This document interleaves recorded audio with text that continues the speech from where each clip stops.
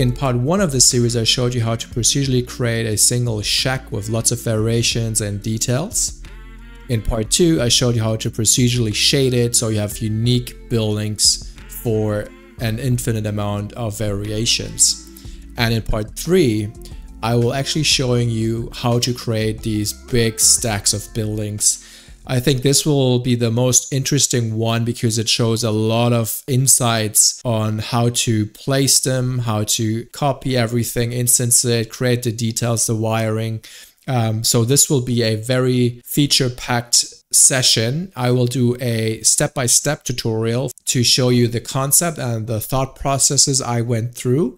And then I will just go through the notes to explain what I did because it is a lot to cover and I don't want to do like a very long tutorial. I want to be short and sweet, and obviously you will get the scene files if you sign up for my Patreon.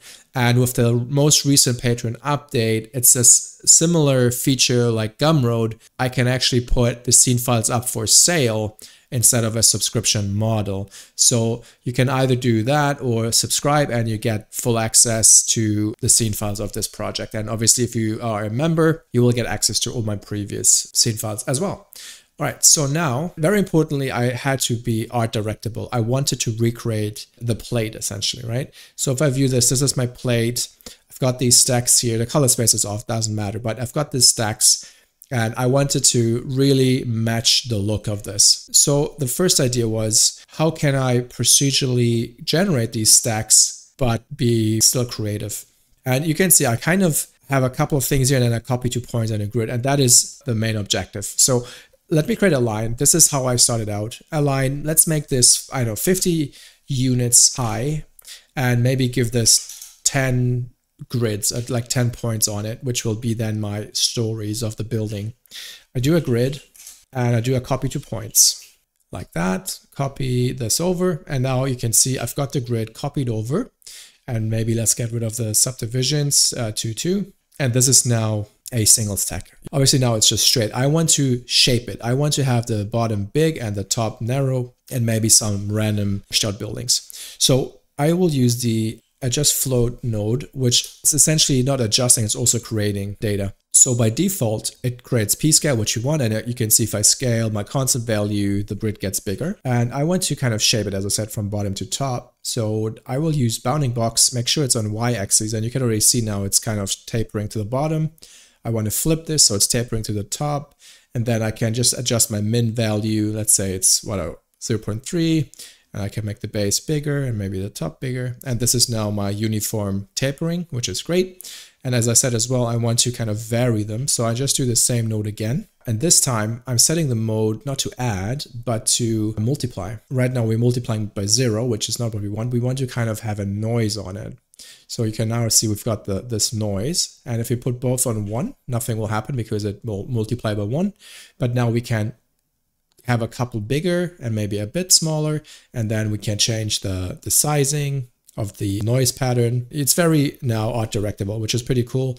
We can change the offset so we can get kind of a random seed, and then let's say I'm fine with this, right? Now let me create another different line. So I'm just duplicating this, moving it over, merging them. If you select them and Alt, click and drag the point, it creates a merge for you.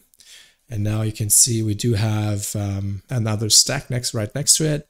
We can change the tapering maybe. We can offset it or change the values on the other one. Let's say offset this. I don't know. You can see it's looking a little bit different now. And that is the idea. And the next step now is we want to kind of create an attribute on them so we can use a for, because ideally I want to loop over every complete stack 1, stack 2. And I also want to loop over every floor to create the buildings on it. So that's a 2-step process. How do we do it? We are working with lines. And if I create an enumerate node down below, this will allow me to create an index on a primitive. Right now we do have 2 primitives. If I visualize the index, you can see we've got 2 colors, which is already perfect.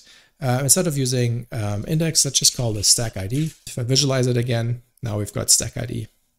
And it's a bit bizarre. There's probably a better way to do this, but what I will do now, I will do an attribute promote because I want to have it be on the points. If it's on the points, this will actually, maybe I can actually do it in here. Apply to points. I never tried. Let me just try this right on without me actually doing anything. Primitives, copy, and stack ID. Maybe it's not working as I thought it would. Maybe it's yeah, it's not. Anyway, so I would use an attribute promote from primitive, the stack ID to points. So now the stack ID lives on each point.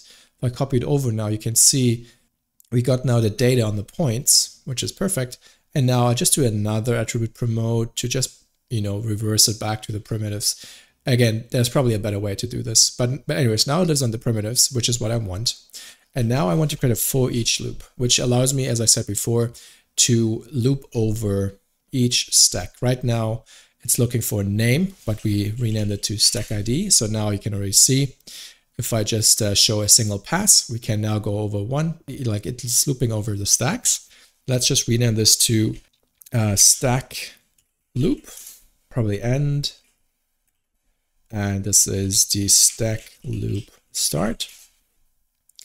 And we want to create another one for each. As I said, we want to also loop over every floor. Hook that up. Oops, that is too many. That's too many, like that. And we want to name this floor loop end and floor loop start. Right, that is awesome. So now we have the ability to also loop over every floor. If I go single pass, we can now go over every floor, and the outer one is going over every stack. Let me just color them something different. There we go. And now what do we want to do? We want to create these stacks on a single floor. The way to do this, I like the scatter and align node. It's pretty new. I think 9 or 18.5 maybe introduced this, or maybe 19, I'm not fully sure. This allows me to do already orientations. It does a proper way of pushing the points outside so they do not intersect. And there's also a attribute from pieces. So these two kind of go hand in hand.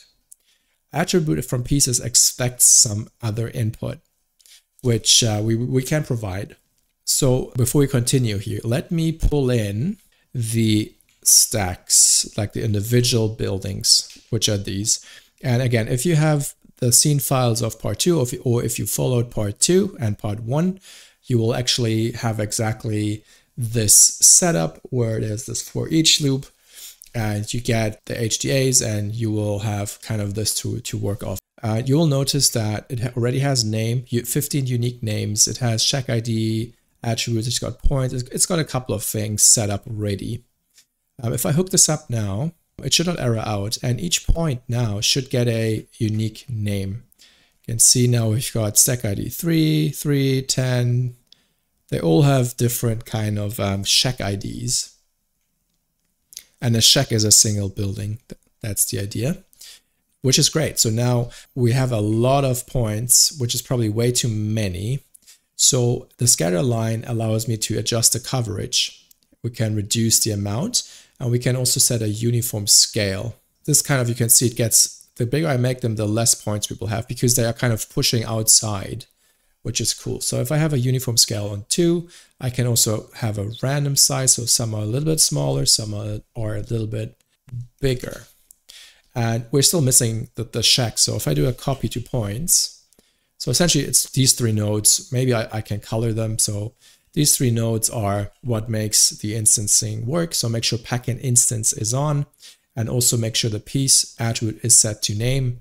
And now let's hook up the same data. I think we need to have the points here on the right input, and then the checks on the left. And now you can see we have these unique copies.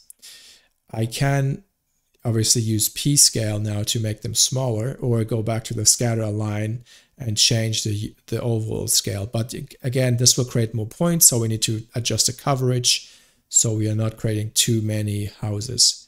And now it's a little bit tricky to know if the scale is correct. And what I always like to do, just for testing's sake, create the test Tommy or some kind of test geometry.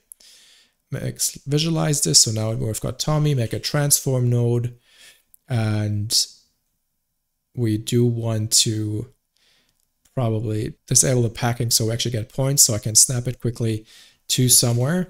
And if I hit X and point, I can actually snap it. If I zoom in here, I do want to have him in the corner.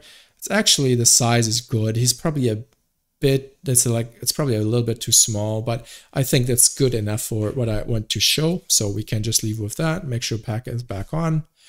And I would say our size is now good. You see they're all not oriented nicely. So in a scatter line, I have the option to rotate them. And this is now a random 360 angle. It works for if you want to scatter like foliage, that's probably it doesn't matter.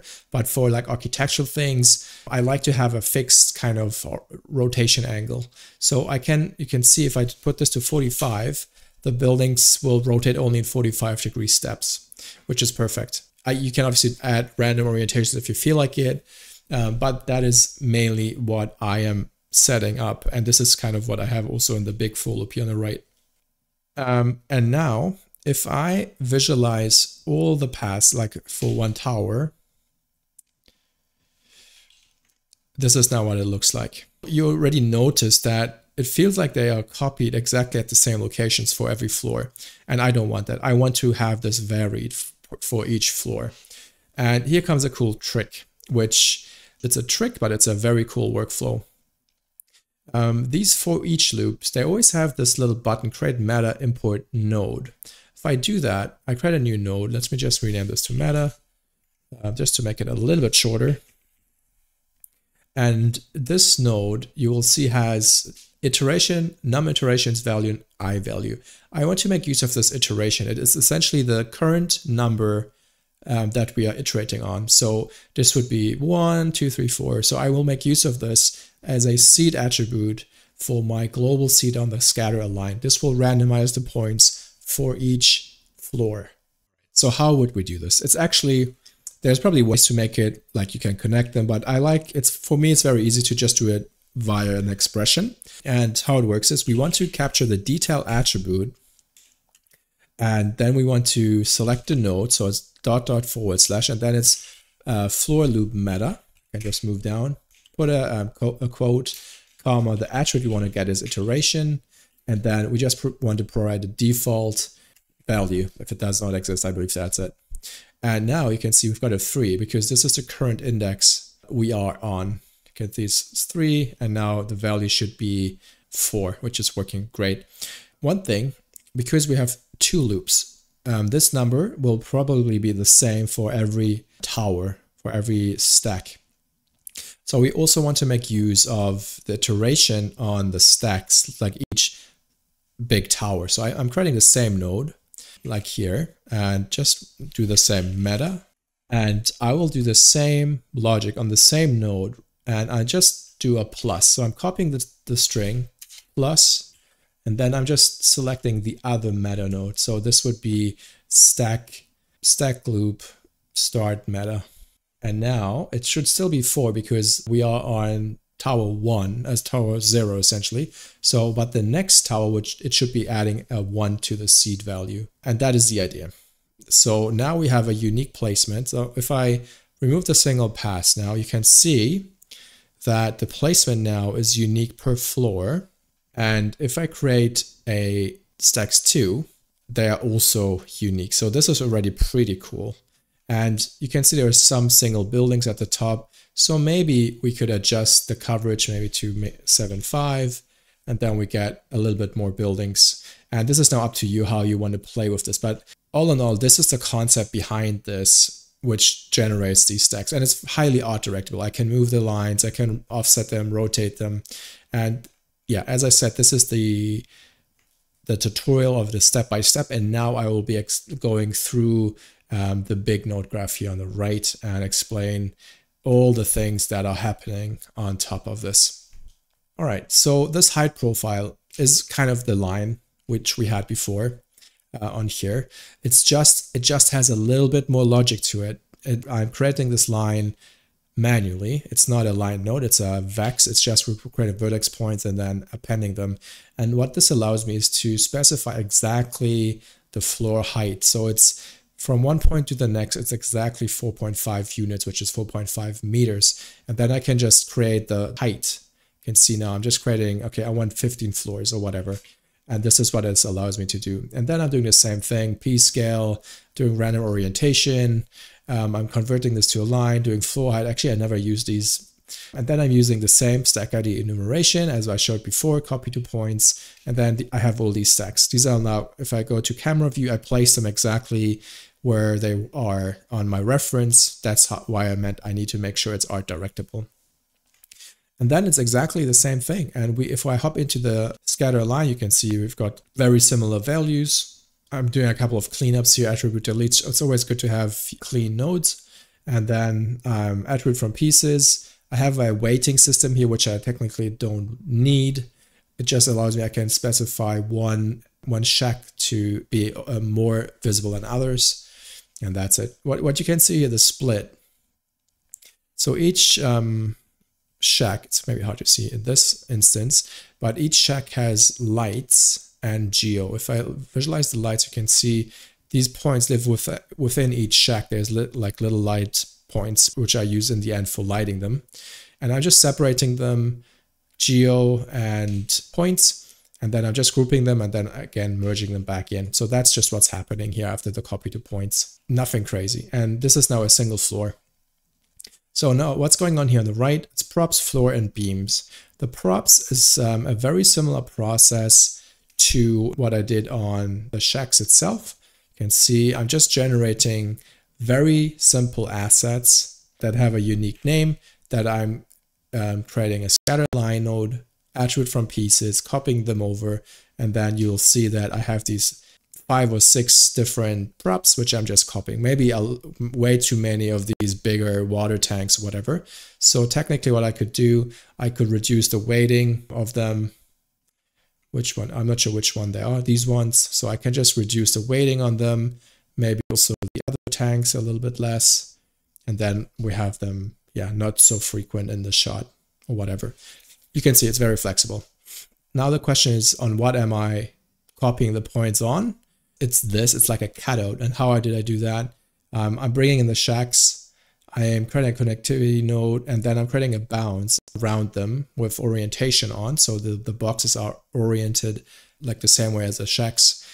Then I'm creating, I have this setup, which I show in a second, which is essentially like walkways where the buildings are on. And then I'm just booleaning out the shacks so I can place them so they will not intersect with each building. And then, yes, we're at the bottom, I create a props group, and that's it.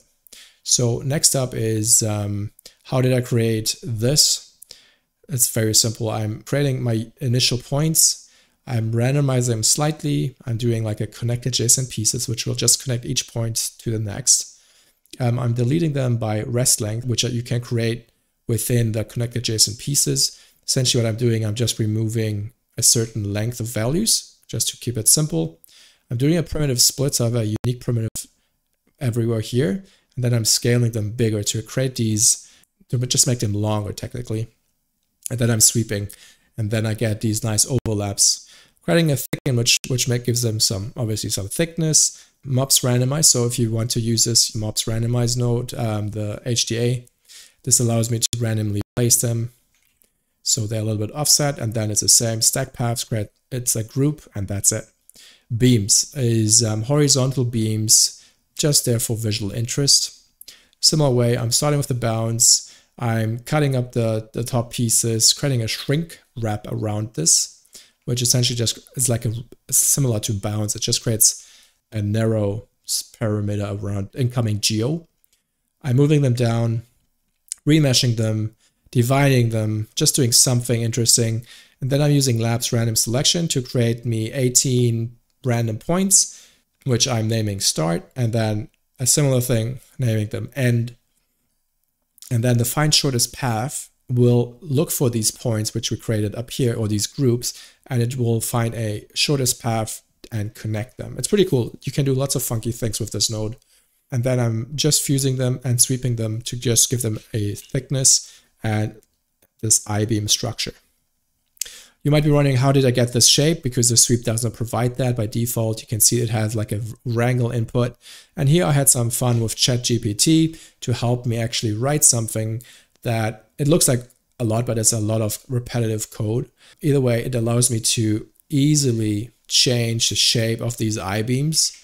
And again, if you have the scene files, you will get the code, or you can just copy this or write this out or whatever.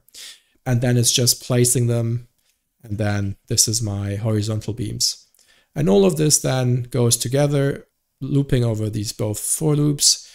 And then in the end, I have the tower stacks. You can see now, it's pretty much everything I just discussed in the basic example. It just looks a little bit more complex because we do have the props and we do have the horizontal beams. Yeah, it's just a little bit more interesting. So the next step, as you can see, we're going now to vertical beams. I like this approach quite a lot, actually. It's kind of like a ray intersection, and it looks where 2 points intersect, and then it will create these vertical connections. So we are going into this stream, and you can see I'm just extracting the horizontal beams because these are the metal parts which I want to connect vertically as well. And then we are going similar as we did before. We're looping over every primitive, which is named stack ID. And then on these beams, I'm just scattering points. I'm setting a unique ID per point, which is based on ptnum. And I'm doing 2 copies, 2 streams of data. One is raying, and I'm creating a ray hit group. You can see there's a little bit of a jump where they move down. And then the other one is not transforming. It's just staying where it is. And it's also creating this ray hit group. And then I'm just deleting everything which has no connection, which haven't been intersecting, and I'm merging them together. And because they have the same ID, which we created above here, I can use this add node to connect or create polygons by attribute, which is then ID. And you can see we have these vertical beams. I'm deleting the very small ones, so they go away, doing some orientation, up and normals and up vector, using the same I-beam node before, and then doing the sweep. And now we do have these vertical beams. And if I look at all of them like that, these are now all the vertical beams were created. And if I view the results with them connected, it now makes a lot more sense because they are actually going vertically down until they hit a building or a floor. And then you can see it does not go through this building. It stops wherever it intersects. Where is it going? I lost it. There we go. So this beam just stops on the roof of this building. It does not penetrate, which is pretty nice. And then it starts on this horizontal beam, goes down until it hits something. And that way we are creating these nice overhanging beams, which I think make a lot of visual interest.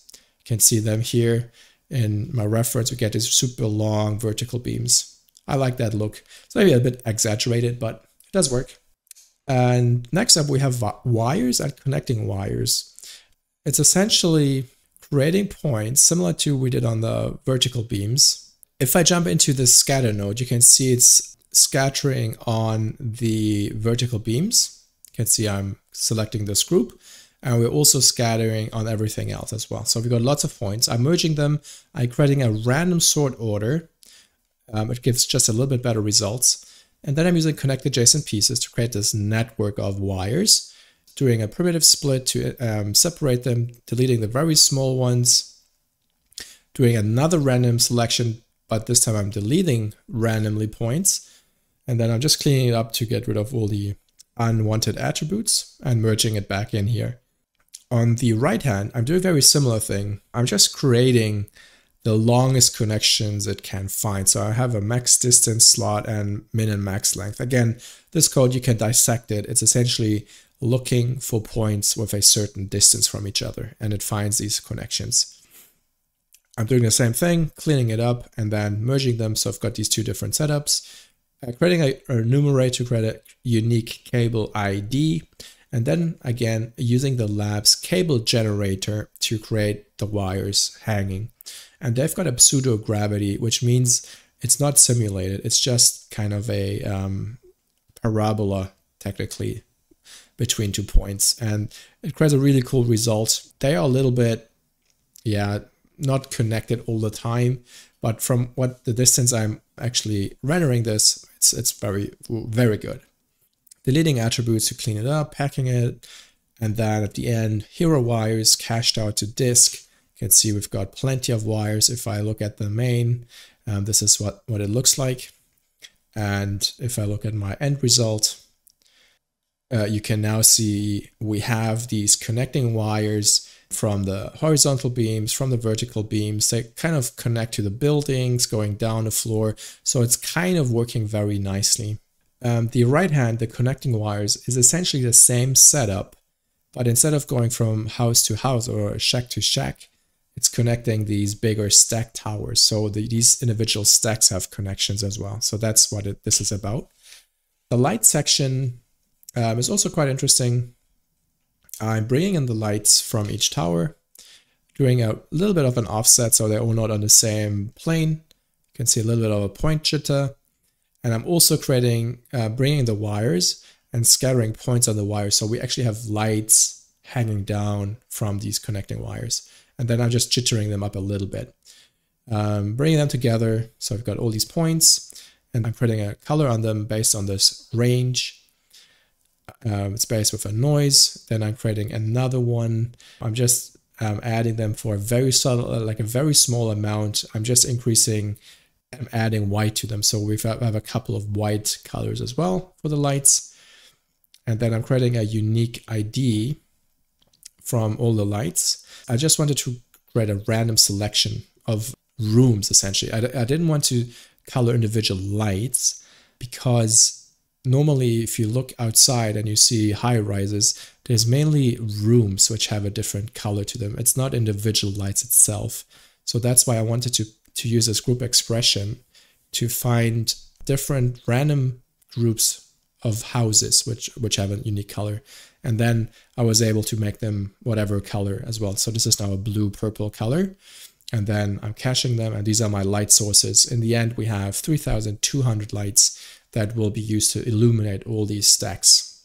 And if I go to the bottom here, out is just showing then my final output, which will be going into Solaris to actually render finally. And this concludes part 3. Part 4 will be all about lobs, all about instancing, bringing in the shacks, prototypes, adding fire to the barrels, which is hardly visible, doing all the material assignments. Everything will happen in Solaris for part 4. And I hope you are excited to just see part 4. I think it will be great. Thanks for watching part 3, and I will see you in the next one.